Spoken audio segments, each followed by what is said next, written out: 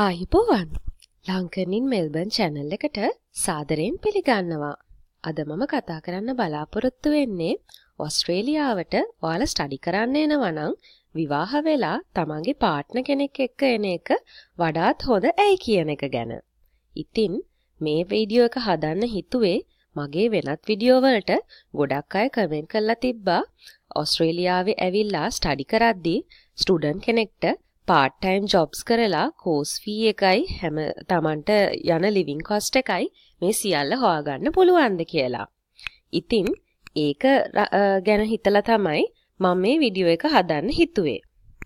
Video එකේ ඉස්සරහට යන්න කලින් ආරාධනා කරනවා මගේ YouTube channel එකට subscribe කරන්න කියලා.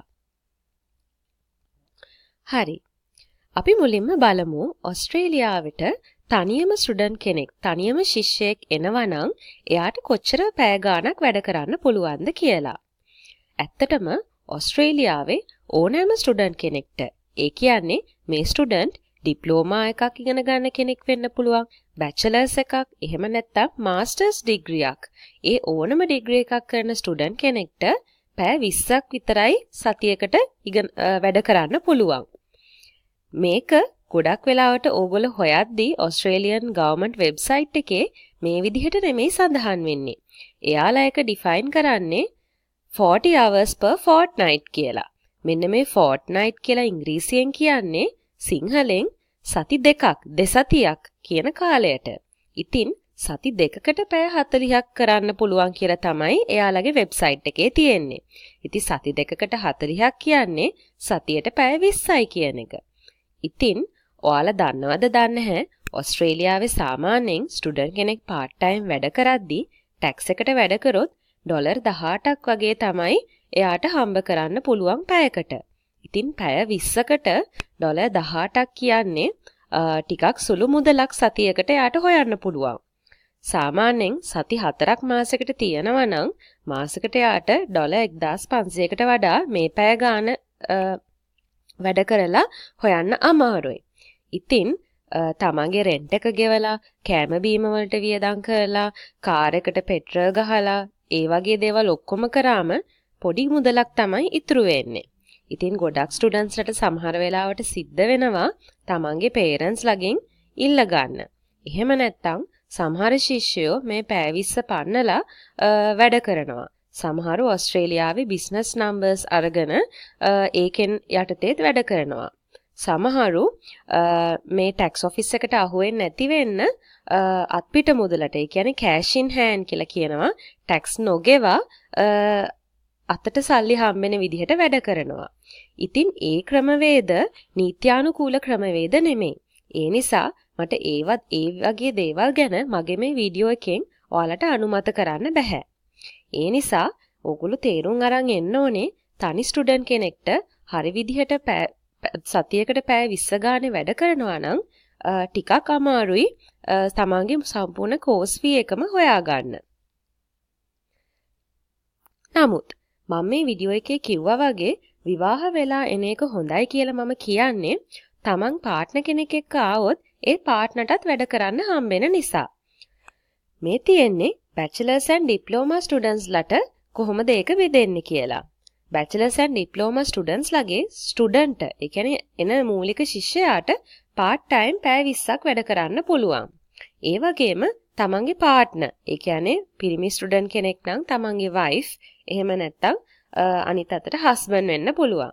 husbandට හරි wifeට හරි part time පැය 20ක් වැඩ කරන්න පුළුවන්. මේක bachelors and diploma students ලට තමයි තියෙන්නේ. ඉතින් මේ පාර්ට්නර්ත් පැය 20ක් වැඩ කරොත් ඔයාලට පැය 40කට අදාළ මුදලක් ලැබෙනවා. ඉතින් පාර්ට්නර් කෙනෙක් ඉද්දි ඇත්තටම රෙන්ට් එකයි කෑම වලට යන මුදලයි චුට්ටක් වැඩි වෙනවා තමයි.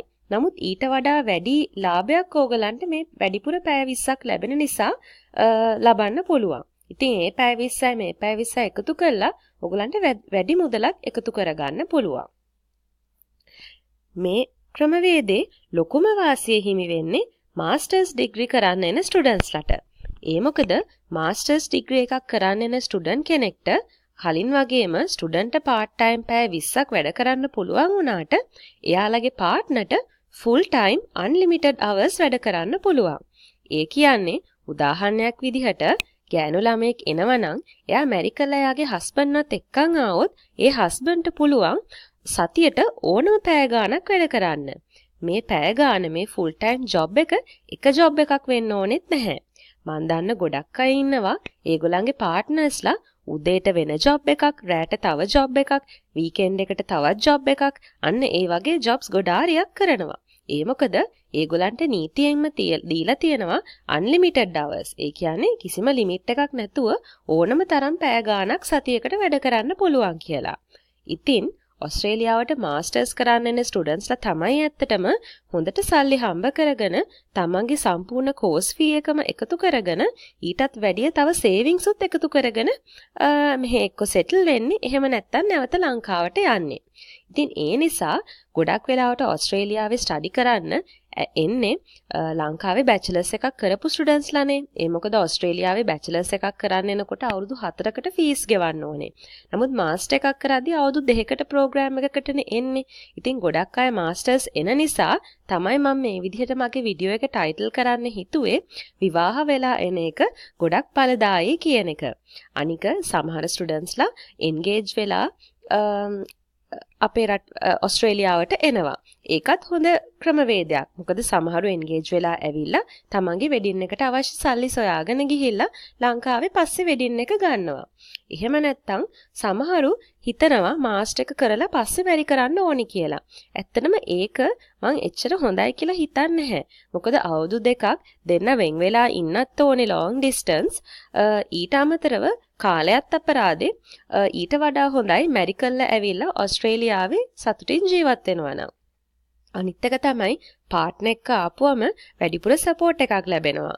ඔයාලා දන්නවද ඔස්ට්‍රේලියාවේ ස්ටුඩන්ට්ස්ලා සමහරු තමන්ගේ කෝස් එක අතෑරලා නැවත ලංකාවට යන්න ප්‍රධාන හේතුවක් තමයි තමන්ට හෝම් සික්. ඒ කියන්නේ ගෙදර මතක් වෙලා තනිකම දැනෙන එක. ඉතින් තමන්ගේ පාර්ට්නර් කෙනෙක් එක්ක ආවොත් උයන්න පිහන්න හැම දෙයකම දෙන්නට එකතු වෙලා කරන්න පුළුවන්. ඒ වගේම ඔස්ට්‍රේලියාව ලස්සන රටක් නිසා ට්‍රැවල් කරන්නත් පුළුවන්. ඉතින් ඉගෙනීමට අමතරව තව ගොඩාක් දේවල් කරන්න තියෙන නිසා තමන්ගේ පාර්ට්නර් කෙනෙක් ඉද්දි ලයිෆ් එක ඉන්ට්‍රෙස්ටිං වෙනවා. ඒ නිසා මම ගොඩක් රෙකමෙන්ඩ් කරනවා ඕගොල්ලෝ විශේෂයෙන්ම මාස්ටර්ස් ඩිග්‍රී එකක් කරන්න එනවා නම් මැරි කරලා එන එක වඩාත් හොඳයි කියලා. මම දැන් මේ ඔයගලන්ට පෙන්නපු විස්තර ඔස්ට්‍රේලියාවේ ගවර්න්මන්ට් වෙබ්සයිට් එකේ තියෙන සයිට් එක තමයි මේ. මම හැමතිස්සෙම මේ ගවර්න්මන්ට් වෙබ්සයිට් එක ඔයාලට මගේ වීඩියෝ වල පෙන්නන්නේ මගේ වීඩියෝ වල තියෙන්නේ නීත්‍යානුකූල දේවල් කියලා පෙන්නන්න. මොකද ගොඩක් channels වලින් වීඩියෝස් හදලා දානවා ඒවැය තියෙන information ගොඩක් ඒවා වැරදි. ඉතින් හැමතිස්සෙම ඔයාලා මේ homeaffairs.gov.au කියන වෙබ්සයිට් එක හරහා තමයි තොරතුරු ලබා ගන්න ඕනේ. මොකද ඒක තමයි official Australian government website එක. මෙතන යාලා පෙන්නලා තියෙනවා work conditions for student visa holders කියලා page එකේ නම හැටියට. මෙන්න මෙතන බලන්න.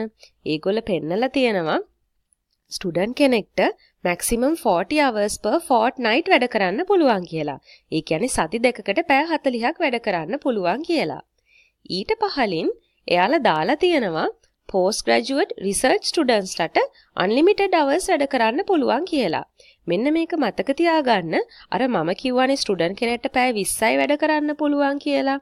ඒ වුණාට මෙතන ඒගොල්ලෝ කියලා තියෙනවා post graduate research students ලට තමන් කෝස් එකට අදාළ මූලික සිද්ධාන්ත ඉගෙන ගන්න කෝසස් වලදී පැය 40කුත් තමන්ගේ ප්‍රධාන කෝස් එක පටන් ගත්තට පස්සේ unlimited hours උත් වැඩ කරන්න පුළුවන් කියලා.